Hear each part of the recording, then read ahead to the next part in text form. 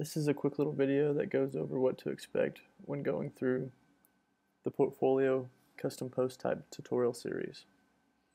So once you begin the Custom Post Type series for the Portfolio section, the first thing we're going to do is build a custom post type that includes this section in our WordPress dashboard.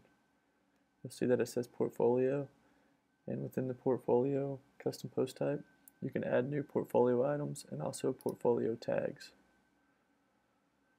So when you add a new portfolio, of course you can add a title, a description, and also add different tags and upload a featured image.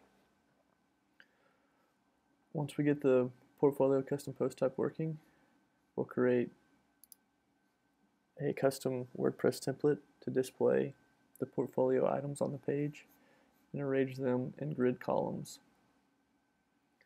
Once this page is complete with the portfolio image, the title, and the buttons, we'll go into the single layout page, where we'll build this layout where the portfolio image will be on the left hand side and the content will be on the right hand side.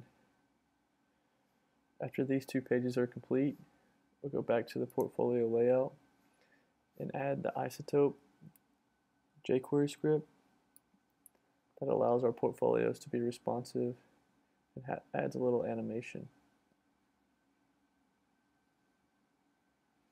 Once the Isotope script is added to our WordPress theme, we'll also add this filter up here at the top that are based on your portfolio tags. This will allow users to sort through your portfolio items and also give them a nice little animation. So that covers what you should expect after completing the Portfolio Custom Post Type series. If you have any questions, please let me know.